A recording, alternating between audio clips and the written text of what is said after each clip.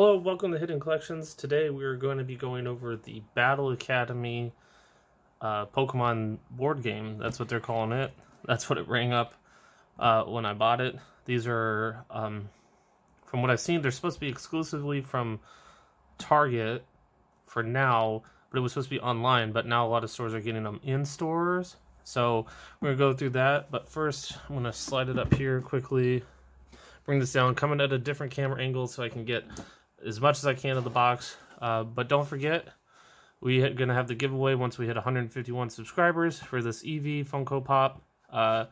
So still haven't put out details on what you need to do to enter to win this, but letting everyone know that as soon as we get there, we'll be giving this away to somebody. So well, that's out of the way. So we're going to get into this.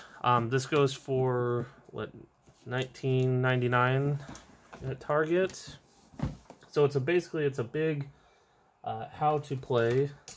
Is that even the good one?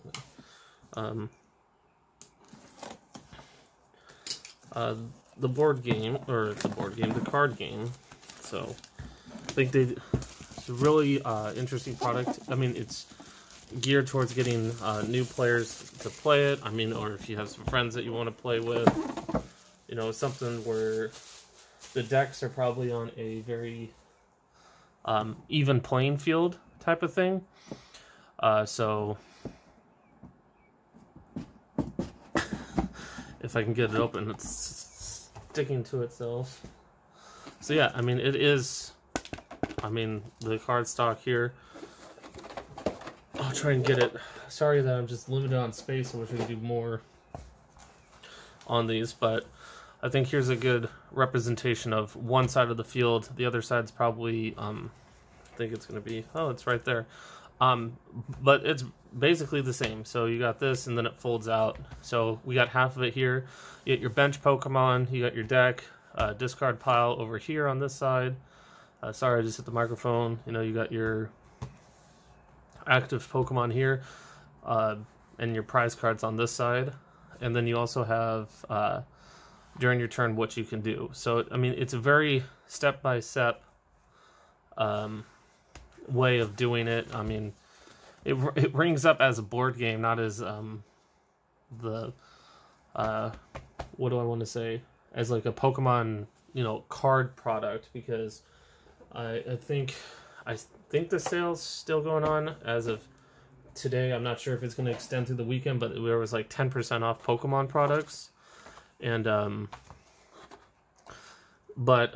this didn't count because it came up as a board game instead of the Pokemon product. I'm just gonna get everything out of the box as we get it all there. We got the big coin, the decks, got this. Here's the Battle Academy box for somebody. Enjoy. Here's the Charizard, and then has Pikachu, but I believe it's Raichu that leads that one. So, but you got your damage counters all right here, the cardboard kind. Didn't come with dice, so, but enough to play with both. I don't know if there's, unless they don't have to deal with poison and burn with these decks. That's the only thing I consume from, or if, you know, hopefully you would have something. So I'm going to scoot those off. These are just going through the Pikachu deck guide, you know, going through them. Looks like here's the list of what's in the decks and how to, and it's probably another how to for all of them. So I think same thing for the Charizard deck. There's this.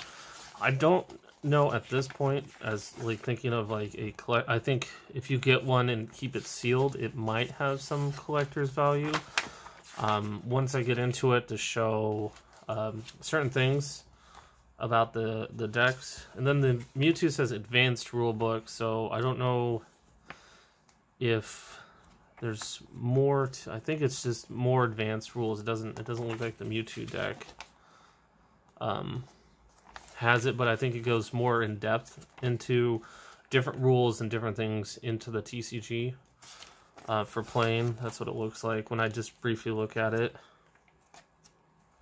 So that's what I see. I don't think it's that the Mewtwo deck is advanced. I think all three decks are probably pretty close together in power level, I want to say. Oh, I don't even think mine were... And they don't come sealed, so you get the... I believe all three of the GXs are from... what's it called? Hidden Fates. So you got the Raichu GX here. But the cool part about these ones, so it's in its kind of its own little thing, is that it has its own little set symbol right here. So it has a little Pikachu with a 60. So each card is labeled 1 through 60 in these. So these kind of have become their own little unique, I think, other products do it like, oh, where's, okay, those were that way. This is, so they're all labeled all the way through. Kind of go through them. I probably won't do prices on them. I mean, I don't know if those will come up yet because they're so soon. But I mean, I think the normal card of like Raichu, Charizard, and Mewtwo from Hidden Fates, I think they're about $2 or $3 in them. But as collecting happens and stuff, this little stamp on the cards may make that Charizard card a little bit more valuable, and these might be harder to find. And so what may happen, which I know happens a lot for other things, it's not all energies. I thought it was just hitting the bulk of the energies. That I could take out, since I have all three of those cards, and if I wanted to get these graded but maintain the integrity of the decks, I would just go out and buy regular Hidden Fates GX cards, Raichu, Charizard, and Mewtwo, to just go through and just replace them and then send these ones off to get graded because they are stamped, so they have a little bit more, I guess, uniqueness to them. Oh, we'll save Charizard for last. Oh, why don't we get this out here? Never brought this in, but let's see if I can get it good without it being too shiny. But the big coin, like this one's much bigger. Well, I got a Charizard coin that's, yeah. So, as you can see, the coin is much, much larger than normal. I mean, wouldn't be surprised because this coin, I mean, there's a lot of people's favorite, being from the original generation. Charizard is, Mewtwo's very popular, and Pikachu. So you got probably three of the most popular Pokemon in this giant coin. That wouldn't be surprised if you wanted to get one of these without buying it. It's gonna be a few bucks, maybe even, I think some coins go for like $5, but who knows how much this one would go for. But definitely, if you want to, play with your friends or something where it's just kind of an even playing field, that's where I see these decks at. Because yeah, then you got Mewtwo. I wonder if that's a miss. And this one's, wow, that's awesome. This Mewtwo's already damaged. It's bent right here, and it's got a, I don't know if you can see it, but it's got a crease through the corner. So this one's kind of, but that's why I question. I'm wondering, because the Raichu has 60 on it, and it has 1 through 60, but Mewtwo, these ones do not have, they're not numbered for some reason. Like that one, I can keep this deck together if I wanted to, because I can't really grade that Mewtwo. I mean, a crease like that, it would probably come back just a straight 6. And I'm like, I'm not gonna, let me see, I think it's trying to focus on other things. See if I can move this here. I'm trying to get closer so it doesn't, I don't know why it blurs and then unblurs. So just fun going through, like, even this Espeon, it just because it has that stamp on it. I mean, Espeon's a very popular evolution, so I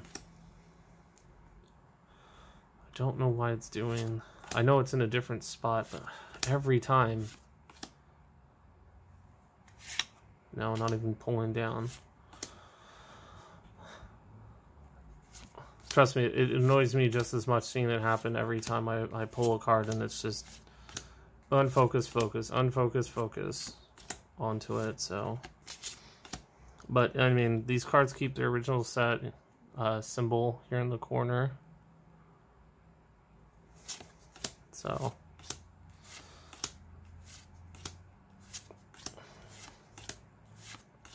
Mew. So some of these cards, you know, may be worth something someday. I would definitely just pick it up as a good product to just play, so you have an even playing field, especially now if you can see your friends. Eevee.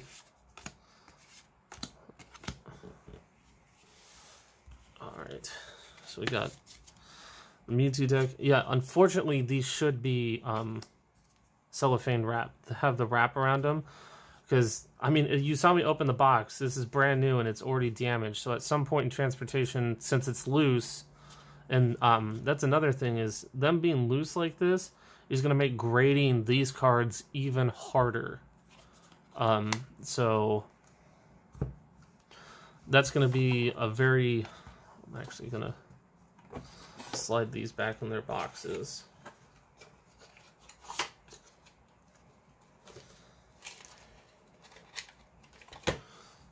Maybe that might help with the focusing issue. So that's highly disappointing. I don't know if I know some other TCGs, like, you can come in, like, since I just bought this and I can prove, I'm like, here, I just opened it and it was a damaged card. You can send in cards and have them, they'll replace them for you. So here we go. Got the Charizard out. Yeah, they're not cut the best.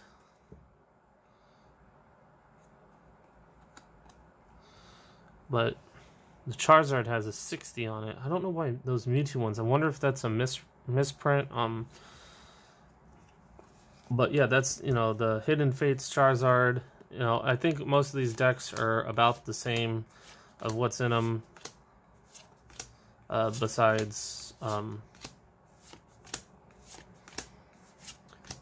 mean, just the different Pokemon types. So, well, Flareon. I don't think I just went through it. See, this one, this one's the Dragon Majesty Charizard. So, I mean, you have other cards in here that are possibilities. So, but I'm really digging on the stamp with the number, because I think that's what they used to do.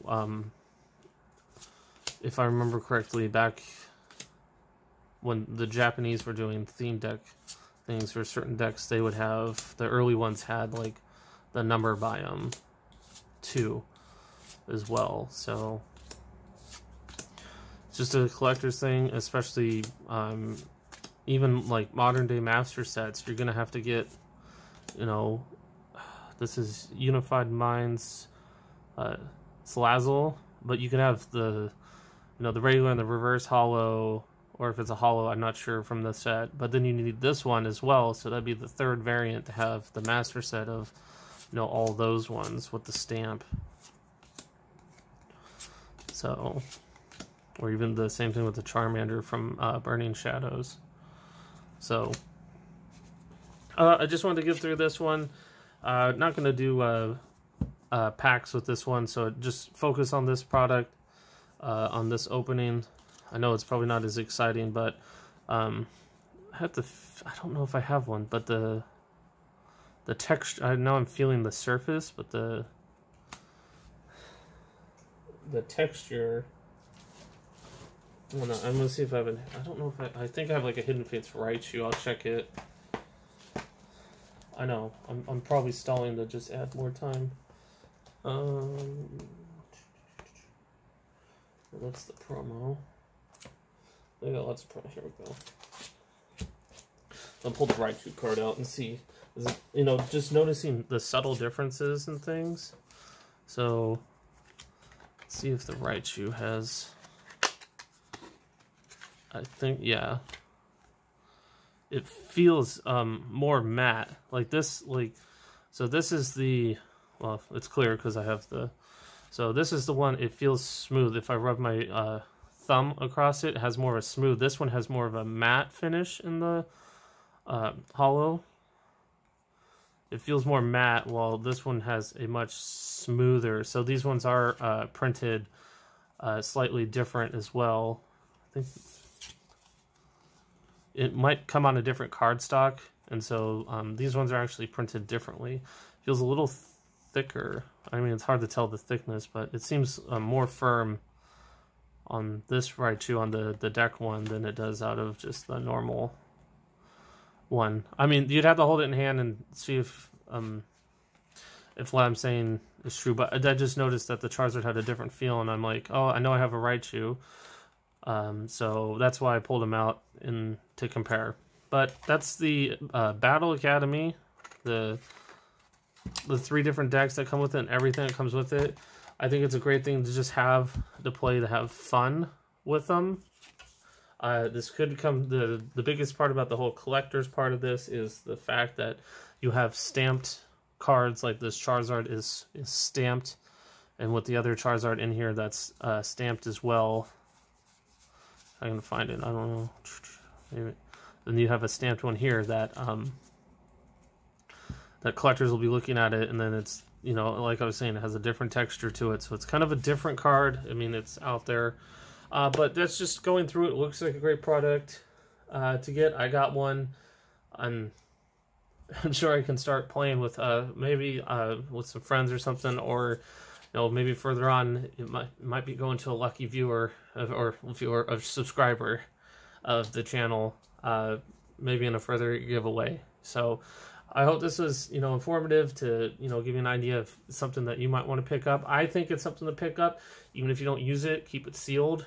This product might take a longer time to grow in value, but what I'm saying is this Charizard and the other Charizard, anything Charizard that's different. So, and with these being loose in how they are, they're going to be hard to get graded. So a lot of people are going to be going after them to get graded, and you know, you might even find these Academy things just missing the 2 Charizards, and you could probably pick them up pretty cheap, like, oh, another $2 here, and a, you know, I don't know how much the Dragon Majesty Charizard is, but it's probably not so expensive that you could replace them, and then you can probably get a brand new Battle Academy for not very much. But keep a lookout for them. I know this is way longer than I thought it would be. Tomorrow doing the Cinderace V-Box, so just bump that, and then you'll see next Saturday. I'm hoping to hold a Saturday video that I've had to bump a little bit further for these new products. So thanks for watching. Like always, thanks for hitting that thumbs up. Leave a comment down below what you think of this. Until next time, have a great day. See you later.